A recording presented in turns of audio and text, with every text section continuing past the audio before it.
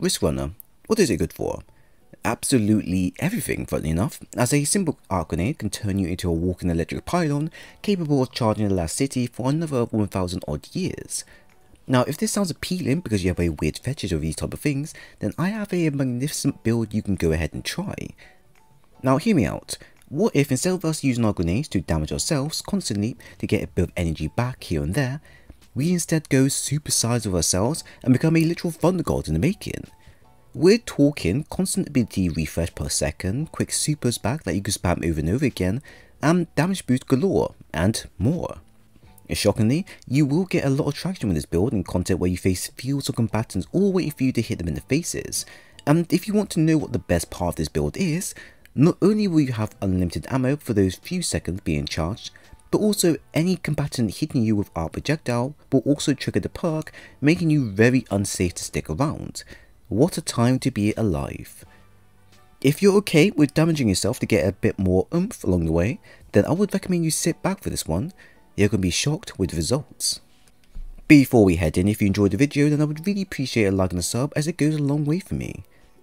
Starting with the subclass, we will be using Attunement of Control so we can maximize the usage of super and also gain extra benefits via the Ionic Trace perk. As Chaos Reach is a very powerful super that's capable of dishing out large amount of damage within a short time frame, it makes the most sense to go with this subclass as we can maximize the amount of energy we can get back out of this, while also producing a wild flow of orbs of power for all to use. To quickly garner super energy, we have the standard super returner mods that will be tied into our abilities such as Ashes to Assets and Hands On, but we also have the Wild Opponency mod that will be giving us super energy every time we produce and collect wells that are made. The plan here is simple. Using Riskrunner's ability to change arc effects and elemental armors to produce wells, we will use the two to constantly produce wells and orbs of power as we go along, which will quickly boost our super return by a large margin. From here, we'll also be activating the Ionic Trace perk, which will be giving us ability energy as we go along, and Crown of Tempest at the same time will also be helping our ability stay afloat. What we create is a simple but effective circuit of ability and super refresh per second, as long as we are charged, and this is where the magic will come from. Although it will require a more aggressive playstyle to achieve it, you'll still have the ability to garner enough super to which you can then pop multiples one after another. You'll just need to make sure you don't die and you have plenty of combatants to use this on first. Applying what we have learned with the basis of the build, you'll then want weapons that can help you out further in keeping our abilities flowing and your enemies far away.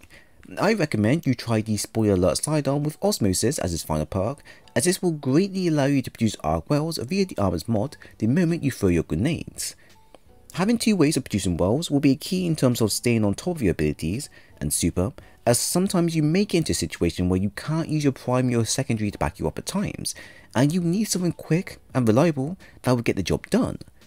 The Spoiler Alert has that area covered pretty well thanks to its final perk slot options, but mainly the use of Osmosis will back you up and allow you to routinely opt into something else while still maintaining the role of the build.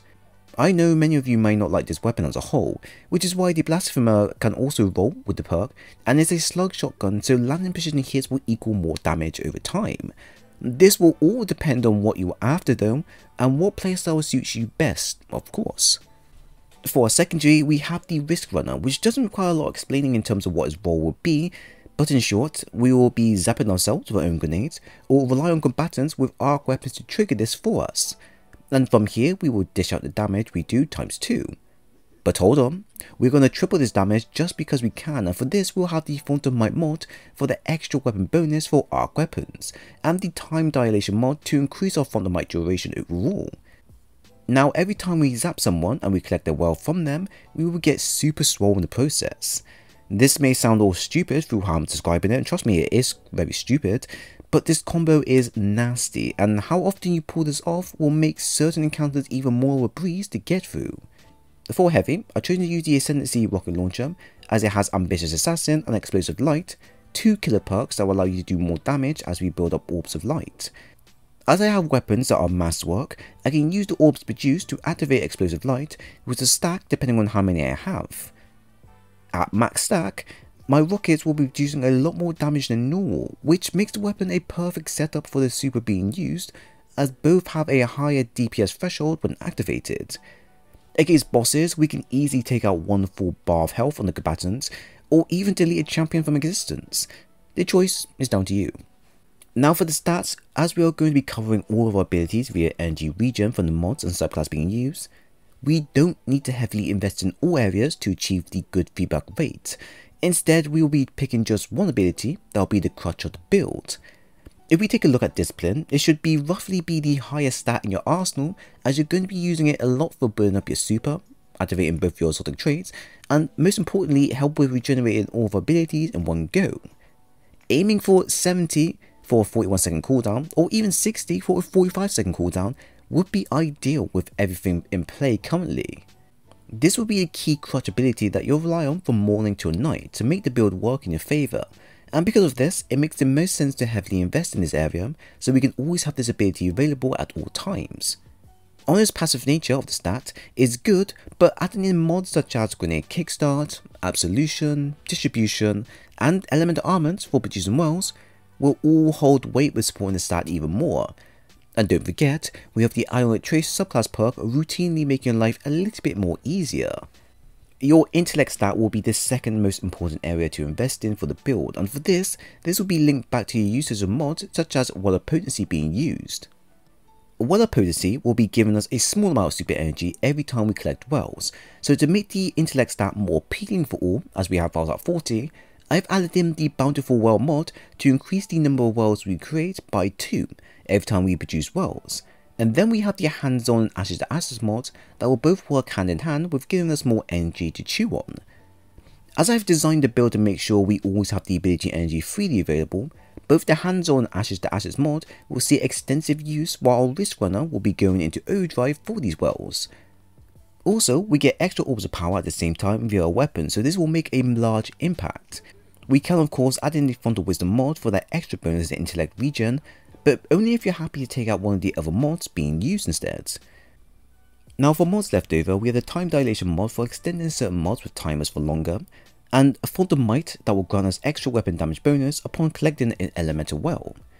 Now as we have covered the main topics that you'll need to know more about the build and how it works, here's everything about the stat and the mod section shortened for your viewing pleasure. For head we have Discipline, Hands-on, Ashes to Assets and Elemental Armors mod.